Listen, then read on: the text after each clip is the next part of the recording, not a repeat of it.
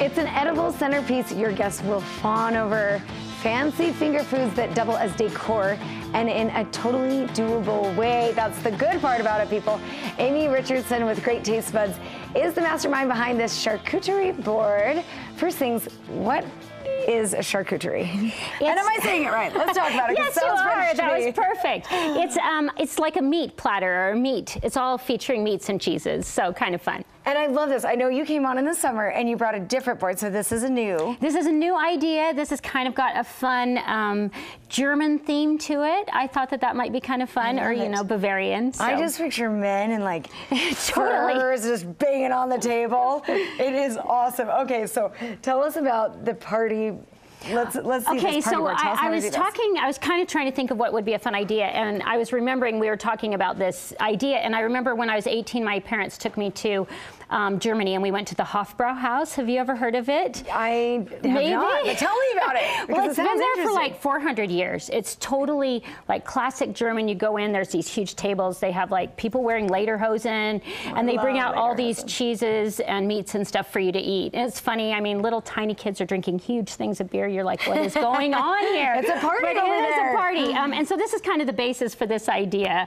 And I love it. And thing. so you have so many elements. Walk us through kind of what you have here, and how do we go about building this for our own party? Okay, so do you want to talk about the food first, or do you want to talk about the board? Okay, give us the board, and then we'll get to the board. Okay, so because the board is gorgeous. The board is gorgeous. Did you find this tree, or did you find this board? Well, I went to McBeath Hardwood, which is down on 3rd West and about 17 South, and they do all kinds of gorgeous woods.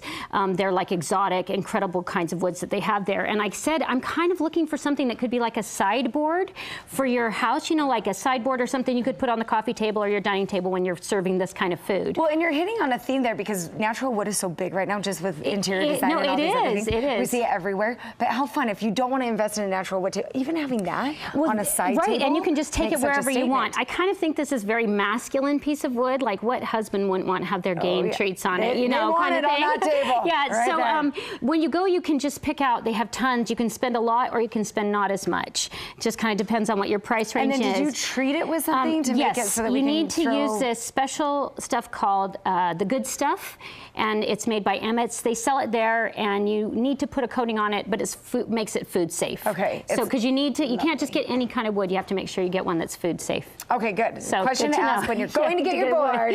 Tell them you're going to put food on it. Yes. Okay, food safe. Okay, so now walk me through the food because we've got a variety here. I thought it would be fun to have some different kinds of. Obviously, we're going to do the meats. So we've got a black forest ham, kind of going with the German theme. And I think if you the thing that's great about the wood is you just put it like right on it. Okay. So it's kind of fun. You know, you can make a display of however you want. I've got black forest ham. And I bought some, because we're kind of in that time of the year, I got some corned beef. And you can make them into like little rosettes, kind of like I've done, or you can just lay it out any kind of thing, any way you want. Is this just a lunch meat that you're getting cut at the grocery store? You say thinly sliced, or this is from Harmon's, where I got this. And Harmon's, I got a summer sausage because that's kind of classic German type food, but they have some absolutely delicious ones there. So that's kind of like what you want to do as far as your meats go. You can choose any kind you want, and then you just put it directly right onto the board. You know, and this is, maybe you probably did this intentionally, but it sure ends up looking so beautiful with the colors. Well, that's kind of what you're kind of going for. Yeah. Something like that. And then I thought some things to go with your meats is to have some different kinds of mustards. The men really like the mustards. I've got some baby gherkins and some sauerkraut.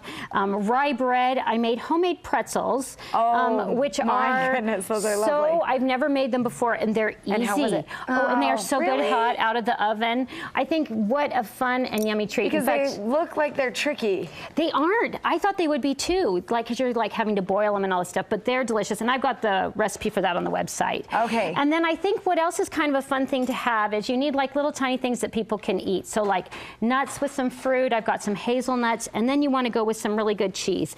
So I've got some Jarlsberg, which I love. This is a Bavarian herb.